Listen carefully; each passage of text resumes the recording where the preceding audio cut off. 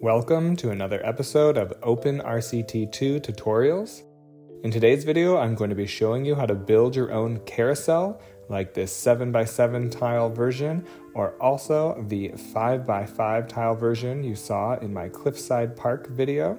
Now what's neat about these carousels is they're larger than the standard one in the game, and you can use some little tricks like you can see here where the Virginia reel tubs will rotate every other rotation. So just a fun addition to your park. So let's get started. First we need to turn on some cheats. We need to turn on show all operating modes, unlock operating limits, allow arbitrary ride type changes, show vehicles from other track types, and disable vehicle limits. Now I like to start with the dinghy slide, and that's because it's easier to hide the track. So I'm gonna go, clockwise, and basically you just need to make a tunneled loop. But when we get here, now this is an optional step, but if you change the ride type to Tunnel of Horror, you can add a spinning tunnel. It won't be seen, but it adds like 0.03 excitement points to your ride. Now let's change it back to dinghy slide, and we can continue building.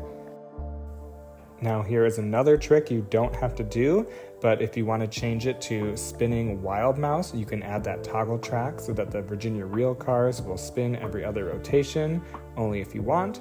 Now let's change it back to dinghy slide, and we will complete the circuit. And now there we have our carousel. Now add the entrance and exit, turn that on just so you can see. And now we're going to go change the operating mode to powered launch passing station and set it to 11 miles per hour, although you can set it to whatever you'd like. And then we are going to go to the vehicles and change it to hypercoaster trains, and that is because the cars are the correct size to space out the horses. Also gives you a 15% bonus on excitement. So we're going to use one train with 15 cars. Next, we have to go change the ride type to something like, let's say, the hypercoaster, and that will allow us to change the operating mode number of circuits. But first, let's give the ride a test.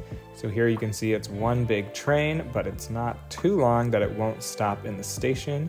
So here, as the first car comes around, it still makes its complete circuit and stops. Now let's give it a different color scheme to look more like horses.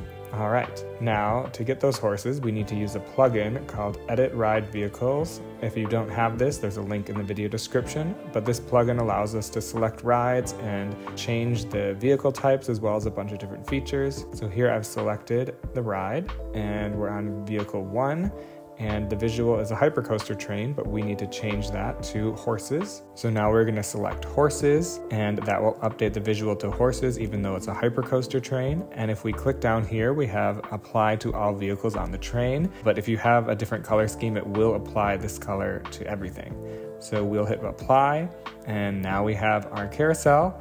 But if you want to add those Virginia reel tubs or something like that, we can add that to every 5th vehicle. So here we're on vehicle 5, and now we can change the visual to the Virginia reel tubs, and now it will function as so. And then for vehicle 10, let's do something like the side friction cars. You can do whatever you want, really. And then let's just try something for vehicle 15. Let's do the stagecoach, because that will allow you to have a Western style carousel if you want. And there we have it. So we have our carousel. And let's give it a test. Now, if you want to update the paint, you can definitely do that through the plugin. But the problem is when you update it in the actual ride window, it's going to update everything and override the plugin. So I would recommend just doing your color scheme within the ride window. So change the colors to whatever you want, really, it doesn't matter. But now we are going to have to go back to the operating mode, increase the number of circuits to whatever you'd like. And now we have our working carousel, and you can see the Virginia reel tubs are spinning, but when it gets to that toggle track, it will stop spinning like so. So every other rotation it will spin. So it's just a fun trick if you want to add it. But now we have to get rid of the entrance and exit. So go to your tile inspector, and we are going to select the station piece and make it invisible. And then we are going to select the exit, and you're going to go and copy it, and then we're going to move it here. So you're going to paste, and then make sure you rotate it so it's facing the correct direction. and press make usable, otherwise it won't work.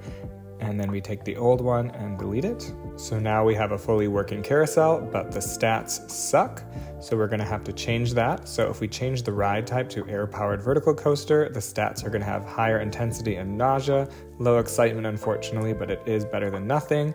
However, you cannot update the number of circuits under this ride type. So let's change it to something else. Let's change it to the mine ride. Now that is going to give us some slightly better intensity and nausea but low excitement. So another way you can change the stats is to use the plugin again, and let's select that ride, and then you go to edit ride and make sure you click freeze rating calculation, and then you can use the multiplier and increase the excitement if you'd like. So it's a cheat, but it works. And there we have our carousel. Moving on to the 7x7 tile version, we will construct it just the same. However, I will not use the toggle track for this example. We're going to set up the operating mode similarly with the powered launch passing station, although I'm going to use 15 miles per hour just because the turn radius is larger. Now for the vehicles, we're going to use the air-powered vertical coaster, set it to 1 train, but with 57 cars. It seems like a lot, but I'm going to show you why. So once you have your 57 cars set, I'm going to make it so you can see the train a little bit better. So now we have an extremely long train, but there's a reason for that. So now we will open up the Edit Ride Vehicle plugin again, and we need to change all of these cars to something invisible. So I like to use the log trains. So it's going to change Vehicle 1 to a log train. It's under variant 0, which is this car as you can see. So we're going to change it to variant 2, which is going to be invisible. So now what we can do is apply this to all of the vehicles on the train, and now they're all invisible. So we're still on vehicle 1, so we're going to change that to a horse. And now we have our horse here. So we just need to copy that, and it's going to copy this information, and then we can apply it to every third vehicle. And we're going to paste it and then count 1, 2, 3, paste it again, and I'll speed it up. And then you have your entire carousel of horses, and we're good to test it. So let's just change it to air-powered vertical coaster and turn it on test mode.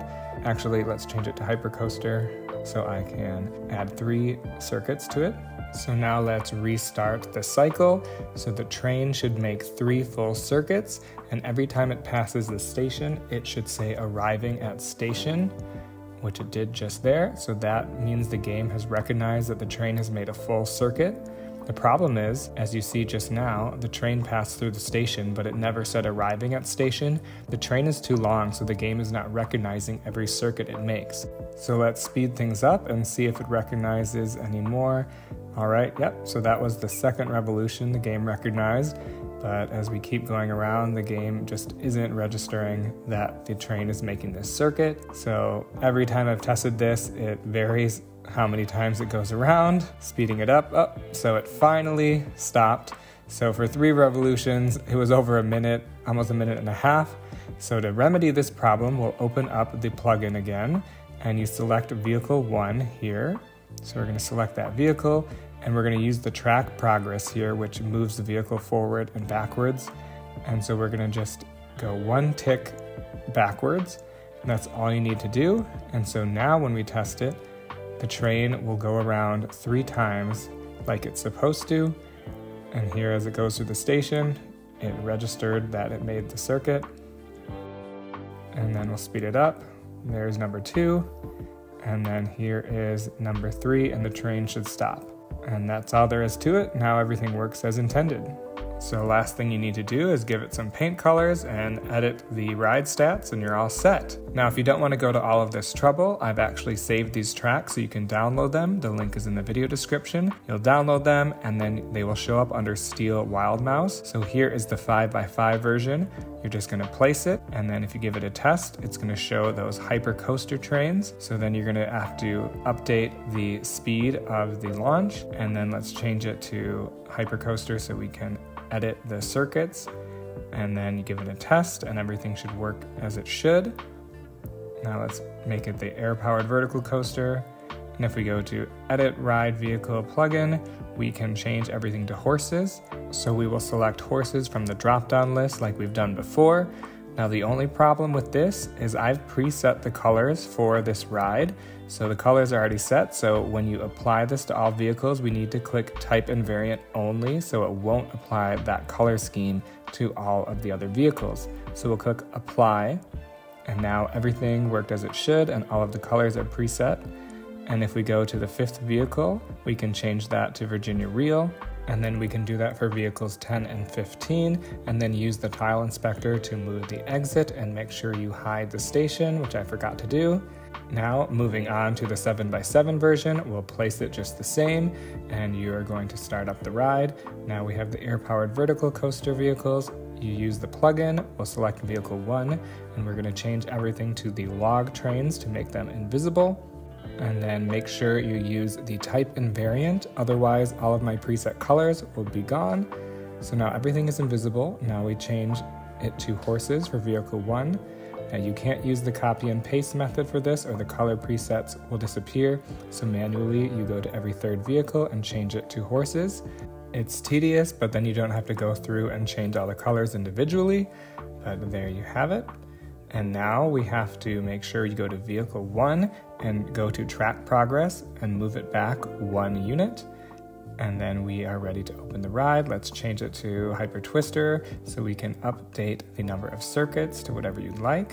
And now we can change it to air-powered vertical coaster for better stats.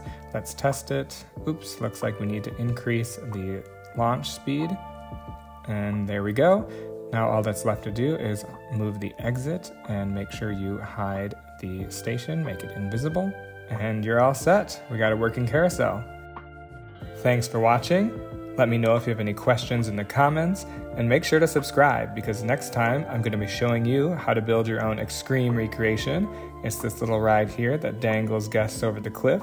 So yeah, stay tuned for more as I go through all of the rides from my Cliffside Park and show you how to make them yourself.